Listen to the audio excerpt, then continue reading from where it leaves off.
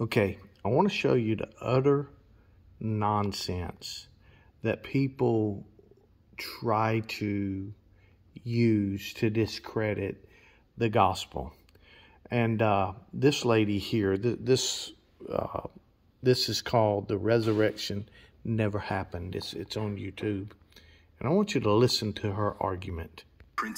There are many different people who attest to having seen Jesus alive after he died. Paul was the first. Okay, I want you to listen to what she just said. She said there are many different people, or many people, who attest to having seen Jesus alive after he died. And then she says Paul was the first.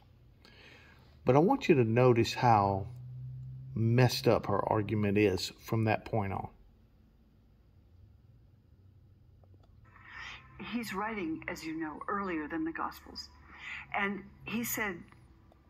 So her argument is that Paul was the first to claim that he saw Jesus alive because he's writing before the Gospels. Now, in that term, the Gospels, it would obviously include the book of Acts as well, because Acts is an extension of the Gospels, which was also written by Luke after the Gospel of Luke was written. Let's continue. He never met Jesus. He never saw him physically.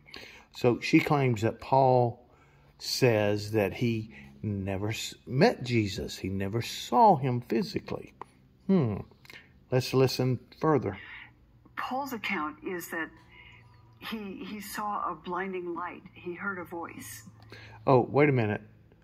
Why is she citing the book of Acts as to what Paul's experience was?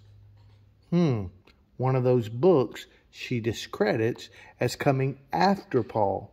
You see, Paul did not tell about his conversion experience the way it's recorded in the book of Acts in any of his letters. Now, he mentioned it by saying, God saved me according to his mercy. I was a persecutor, things like that. But Paul never tells his conversion experience in any of his letters he writes like it's recorded in Acts. So she's actually citing Acts as proof of her version of what Paul said in his letters. Does that make any sense? While at the same time discrediting the Gospels, which Acts is a part of. Because you see, the book of Acts reveals to us that the disciples saw Jesus alive after his resurrection.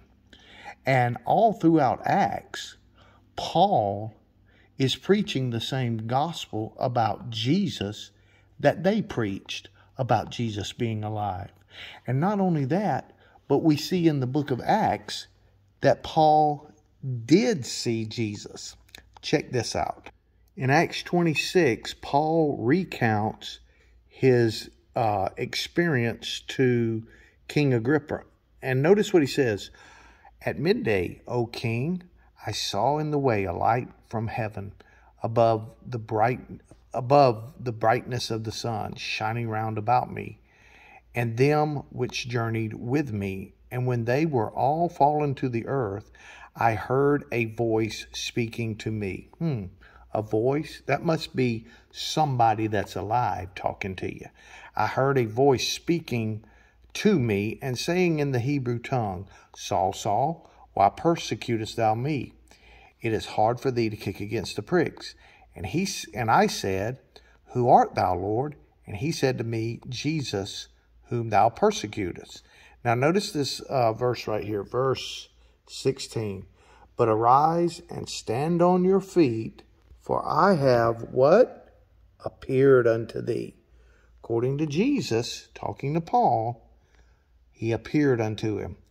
But somebody might argue, yeah, but Paul saw a light. Let me show you what Paul saw. Here is John on the Isle of Patmos. John, the same John that walked with Jesus. When Jesus appeared to John in the vision in the book of Revelation, he says his countenance was as the sun shineth in his strength. He's talking about the brightness of the glory of God that surrounds the resurrected, glorified Jesus. That's the light that Paul saw. But did Paul think that he actually saw Jesus, or just some kind of vision of a light? Let's see. And he was seen, and that he was seen of Cephas, that's Peter, then of the 12. After that, he was seen above 500 brethren at once, of whom the greater part remaineth unto this present. But some are fallen asleep, or some have died.